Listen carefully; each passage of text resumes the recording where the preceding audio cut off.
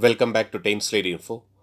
Another major boost for the LCA Tejas fighter jets, as it looks like the Indian Air Force is planning to procure the Joint Direct Attack Munition kits from the United States in order to make sure the Tejas fighters can carry unguided bombs to perform air-to-ground attacks with more accuracy. The Joint Direct Attack Munition is a guidance kit that converts the unguided bombs into an all-weather precision-guided munitions. The key components of the system consists of a tail section with aerodynamic control surfaces, a body strike kit, and a combined inertial guidance system and GPS guidance control unit.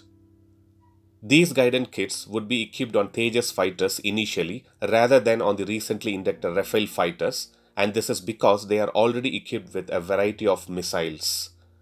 This shows that the Indian Air Force is strongly supporting the indigenous LCA Tejas fighter by adding more and more capabilities to it.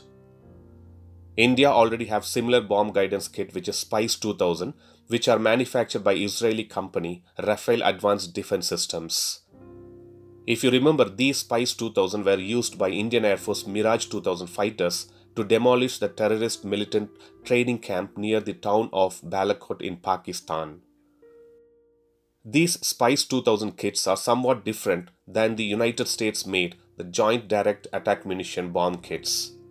Even though Spice is a nose-tail kit for the regular unguided bombs, however, Spice differs in a way that it couples a GPS INS guidance mode with the electro-optical seeker, which gives the Spice significant target discrimination capability that laser-guided or GPS-guided weapons lack. The electro-optical seeker of Spice allows for precision targeting in GPS-denied environments, which is not possible by the Joint Direct Attack Munition bomb kits. So let's hope Indian Air Force uses both Israeli Spice 2000 and United States-made Joint Direct Attack Munition kits on relevant fighters and in relevant situations. So that was a quick and a small video to provide an update on the recent happenings with the LCA Tejas combat boosting activity by the Indian Air Force. Thanks for watching.